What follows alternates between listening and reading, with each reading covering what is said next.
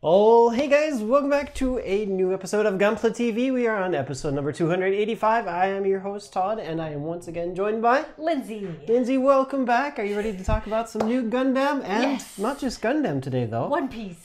One Piece, yeah. Because Todd went all out and he built every kit that we showed on the last show. No, I didn't. There was one. There was the Gundam Origin kit. Oh. You know, I wanted to get that one done too, and I actually started it last night. You did? But I kind of just fell asleep when I was doing it. So. Okay, well, sorry. I was trying to, show off. There was 4 kits last week. I was trying to, make you look good, but... I tried. Whatever. Anyways, so who do we have with us today? That is the Gundam Altron from Build Divers. There is a special name to it, which I don't remember off the top of my head right now. Not to be confused with Voltron, which they should also make kits for. Someday, perhaps. I think people would love that. Though that would be cool. It's not a Japanese series. It's on Netflix. Okay. Anyways, that would be really cool too, though. That would be indeed. So we've got this guy, the One Piece. The One Piece ship, also cross silhouette Zaku. Ooh. So this is. I can immediately tell he's taller than a typical SD. That's right. Here is the SD frame. So I had that cross silhouette frame, the dark gray cross silhouette frame just came in. So I went ahead and used that to build this guy. A little bit taller than he should be, with extra movement. So yeah. Do you want to take a closer look at them? Yep, let's do it. Okay. Alrighty, so we have a trio of kits to talk about today, and let's go ahead and start right off the bat with the Gundam that's rotating around down the front, although he's turning away from us. So that is the Gundam Jiyan Altron. So I couldn't remember what else was to be mentioned about the Altron, but yes, his Jiyan. This is from Gundam Build Divers. So as you can tell, if you have been watching Wing Gundam before, he looks quite a bit different than the original Altron Gundam that they had in Wing. And he's got these really, you notice right off the bat, everybody sees these right off the bat, is those really, really awesome looking shoulders. Aren't those cool? I mean, my first question is, do the mouths move? Actually, yes.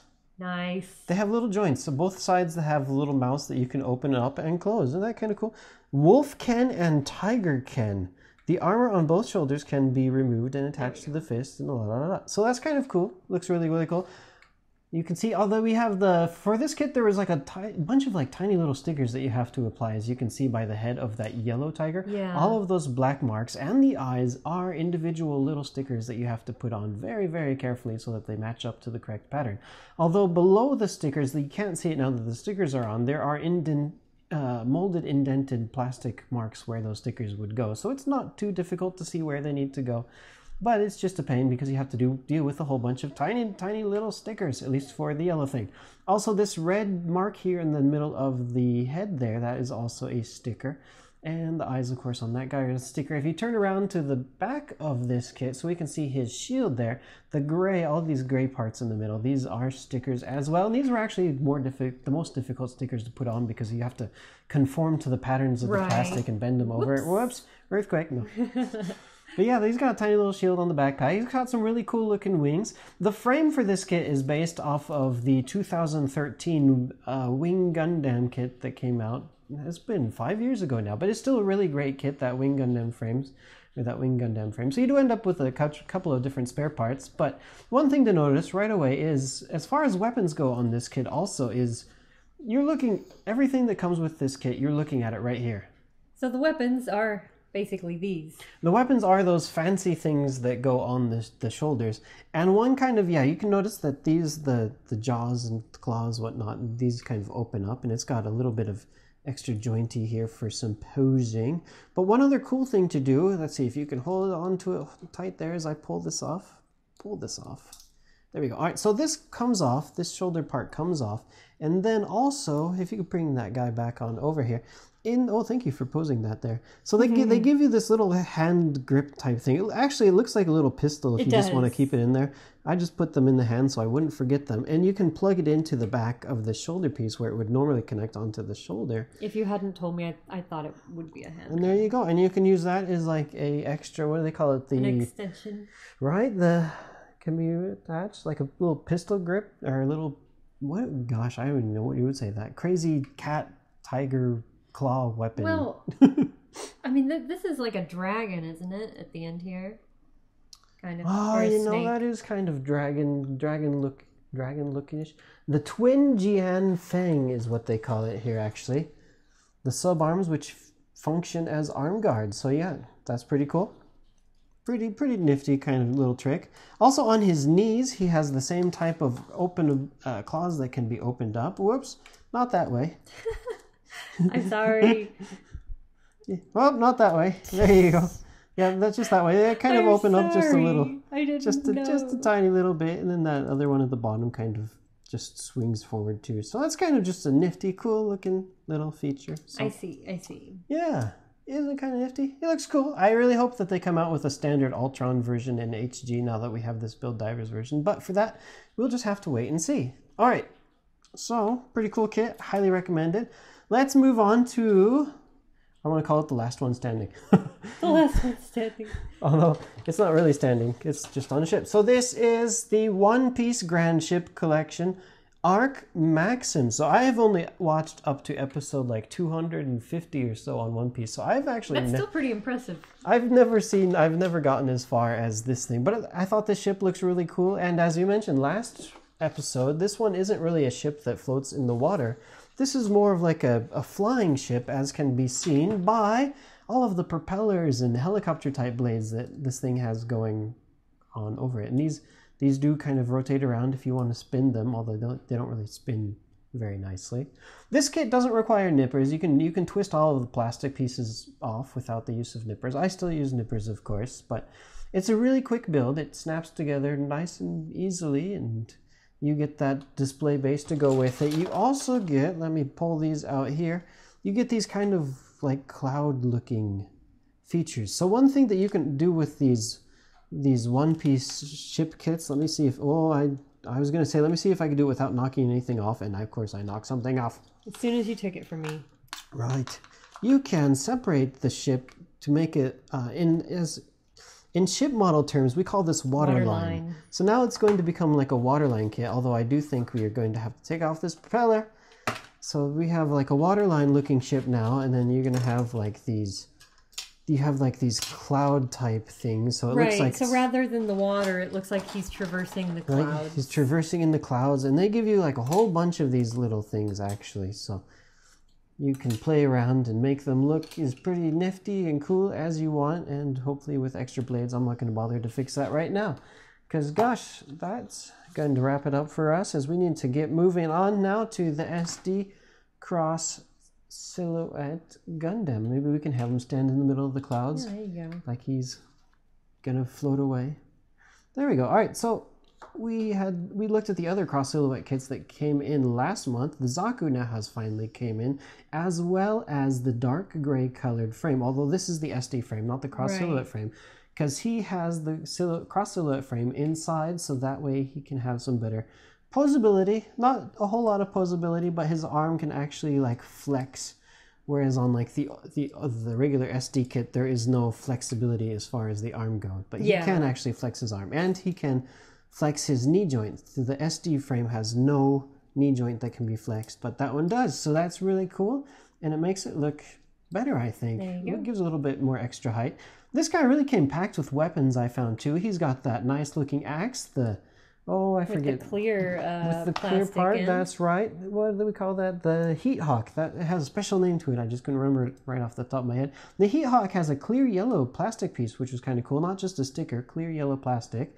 He also comes with his usual gun there, the Zaku machine gun and a Zaku bazooka. Now, one thing to note about the gun that was the same case as the other RX-78 kit. For some reason, this kit is molded mostly so that it can just be snapped off the plastic runners without needing nippers. Yeah. But the guns, for some reason, require nippers. Oh. It's like, I don't know, they just borrowed these. I don't know if they used these from an older kit and they didn't want to redesign the gun because these are good enough or what. But if you build this kit, you will need nippers for the guns. So, but yeah, he's got the little weapon missile, triple missile pods on the legs too, and those look really, really cool. I really like this guy. He's kind of cool. What I noticed right away is the clear eye. Right, the clear eye with a little like a foil sticker behind it to give it that extra kind of shine in the light there.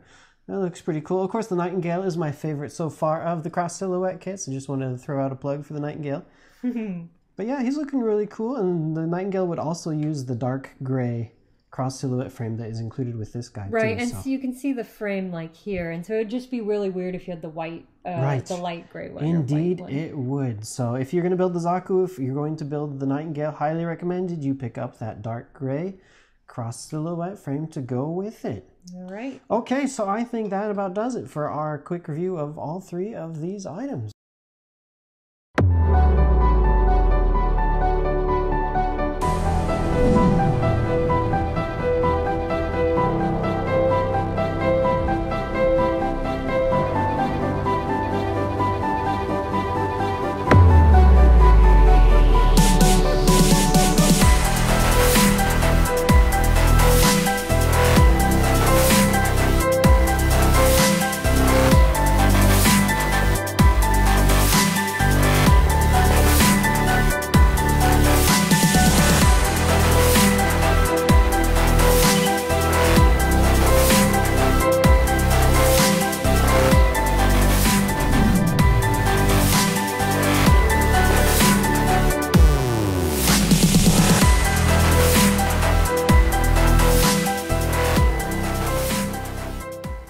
Thank you for that wonderful review, Todd. You betcha. And for building 3 or 3.5. 3.5, kind of. I mean, this all thing. At once for us. So yeah, it's since not I had much. that cross silhouette frame, I just like to put these together just because. I mean, the parts are all there, and I mean, it just kind of looks cool when he's just built with the frame anyway. So. Yep. So we've also got 3 new guests for you guys. Yeah, starting we with do. the new Gundam, the Astray No Name. No name. He's like a horse with no name. Who's got this big cape-looking attachment on his right shoulder there. That is pretty cool. Pretty cool. The Gundam No Name. Yeah, I guess, you know, I was just thinking the horse with no name. If you were to steal that horse from the, what was it, Master Gundam kit? I forget which kit comes with the horse. Yeah. Then you have the No Name Gundam on a horse with no name. I don't know how many people will get that joke, Todd. Is that just too old for some people? We've also got the new Figurized Standard Kamen Rider build, Yep. the rabbit tank form. I would say this build is looking to be built. Oh, you gonna do it? No, maybe. Maybe. Gotta build the build. Looks very colorful. Looks very buildable. And then we've got an Isashiburi. Yeah, it's been a while. Long time no see. Long time no see. So Kotobukiya kit. This is not a Frameworks girl, however. This is the Megami device Chaos and Pretty Magical Girl. That's I had to right. look So that again so I could say you it right. did the Megami device before, Yes. so we had 2 of these new ones that came in recently, and Yeah. I figured it's been a while since we had a Megami device kit on, so it's time to do it again. Although But I'm not gonna do it. Right, So who is? we'll have to think about this. We might have some other people, being a hobby company, of course, we might have some other people in the office that are maybe interested in building these things too, so maybe. We can't make any promises, of course, but stay tuned next week and you can maybe find out if we do indeed find someone to build it. I hope that he or she enjoys this magical girl style kit that's also pretty brutal and Right? badass. I mean, she looks so pretty and cute on the box, but then you look at those weapons and yeah, like, wow, she's her- ready to kick some buche. Yeah, her skirt's got like spikes on it. She's got huge weapons and a mace and ball and chain. Anyways, that'll be a lot of fun. Quite interesting, that kit. What's also fun is the comments. They are indeed. I've got some comments from you guys. The first one comes from Zero Gravity, who said, "Speaking of things coming back to be available for pre-order, I keep checking that RG Suzabi." That's right. Well, speaking of the RG Zombie, do you know what's coming in next week on August 11th? The Ball Gundam? I wish. That was not until like October, I think. November, October. But Anyways, no, it's the RG the Suzabi. RG Suzabi is coming in. So right now on the site, it is on order stop. Although after it comes into stock, maybe it'll become available. Yeah, it's we'll hard to see say. how much stock we It can depends get. on how much we end up receiving and what have you. But Keep checking back. Yeah, keep checking back. I mean, if you look at all the other RG kits on our site, pretty much all of them are available for order now. It's just right in the very, very beginning that these kits are they're a little bit hard to order because Bandai only has so many. Yeah, on the first production run. But they keep making more, and Yeah. eventually we'll get more, and then for pretty much years and years after this, it'll probably have in stock or available it'll be available to order. So Yep. keep on checking back if you're unable to order now or if you're unable to order after it does come into stock. Okay, so the next one comes from Galileo Zabi. That's a name that's familiar. Sorry for you, Lindsay, but it's a problem that can be cured, isn't it? Hope your hands will recover. Thank you. Yeah, thank you. I've dealt with this most of my life, but it's been pretty bad in the past year. Too much computer. Computer and other things too. Anyways. Too much fighting class. Oh yes. You know, all that the karate and kendo. I want to ask for advice. Okay. I don't like to paint because it would cost more than using the included stickers. But the stickers' color will be scratched away and reveal shiny metallic white after some time if I touch it regularly while posing. Okay. Can a top coat protect the stickers? Yes, although it won't last forever. I mean, the top coat also is, if you keep handling it, if you keep posing, eventually that top coat is also going to wear off. But I think a top coat will help protect the stickers at least for a while until the top coat also gets scratched off. So, I mean, but it will help for a bit. I mean, and top coating these kits just makes them look more pretty and nice anyway. So it's nice to top coat. So give it a try and see how it works out. Let us know. Let us know, yep. Okay, so I think it's time for a credit giveaway, isn't it? It's time for a new random number generator giveaway. 2,000 yen. For anything you want at HLJ.com. That's right, including coffee filters now. Yeah. Oh my god. So we'll put that up soon, but we got in these ceramic coffee filters, really right? Fancy. And like, I don't like coffee, but even I could taste the difference. Really? Like we had normal coffee filters versus these ceramic ones, and it filters them so well that it actually tastes sweeter. Did you try it? I didn't try it. I don't missed drink out. coffee also. So. Well, anyways, check those out if you are a coffee fan. That's right. And the site, I think it said also maybe they could be used for wine, or they could be used to filter water. And they're like filter usable paint. for the rest of your life, basically. Right? They'll never go bad. Yeah, that's another cool thing. That's way off topic. Okay. Who won the 2,000 yen? Yes, getting back to the topic at hand. All right, so another high number this week, and this is comment number 62 from Hellgate Hex. Hellgate Hex, and Hellgate Hex says, I prefer the big bulky mobile suits like the Garibaldi remake over the small lanky Gundams. And if they have big awesome weapons like the hammer pliers are always a bonus. Might be getting one of these next month even faster if I win the giveaway. Guess what? You just won. That is right, you just won. Congratulations. So you can hurry up and order your Garibaldi pretty soon. So I'll be contacting you shortly, hopefully, on hobbylink.tv. All right, so if you guys also would like to win 2,000 yen HobbyLink Japan store credit, all you need to do is go to hobbylink.tv, find episode number 285, and post a comment. Or, check the link in the YouTube description. We'll put a link to the blog post there. That usually helps as well. But anyway, so be sure to comment, be sure to like the video and hit that bell so that you get notifications when we have the most recent video up and you don't miss any of these fabulous giveaways. Right. Including this one and the figure ones on Toy Tengoku. And, we'll be happy to read your comments. Okay, so that sounds great. I think that about wraps it up for us today. Are we forgetting anything? Well, yes, they can find us also on Tumblr, Twitter, Facebook, or Instagram. And links to all of those are on HLJ.com. Yes, so check us out there. Indeed. All right.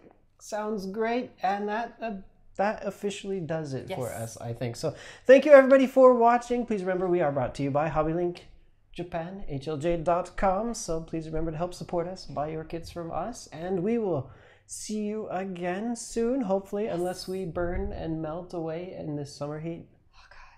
It's 39 degrees Celsius. 39 degrees Celsius, but that's also with 70% humidity. So outside, it's actually like the heat index is like 46 today.